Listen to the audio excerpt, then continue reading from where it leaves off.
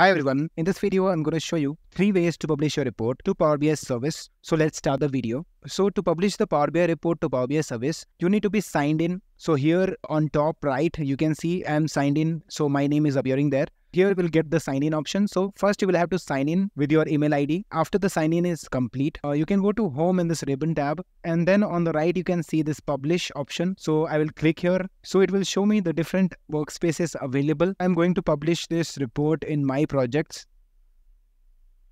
It's publishing. And as you can see, it is published. It is showing success here. I will click on got it. So this was the first way of publishing the report to Power BI service. Let's come to the second way. For the second way, go to this file option. And here you can see this publish option. So I will click on this publish to Power BI.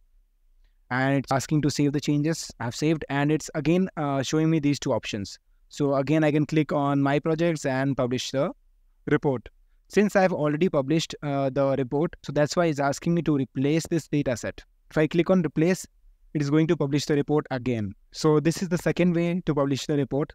Let's come to the third way. So now I have come to my Power BI workspace. I'll go to this my project workspace where I want to publish the report. So the third way is through this upload option. So click on this upload and browse the report.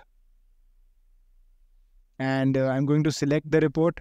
And it's uploading. You can see on the right, it's importing the data. You can see this sample Superstore data is uploaded. So these are the 3 ways by which you can publish your Power BI report to Power BI service. So that was it for this video, and stay tuned for more Power BI service videos. Also, you can subscribe my channel to get the new update. Thanks for watching the video.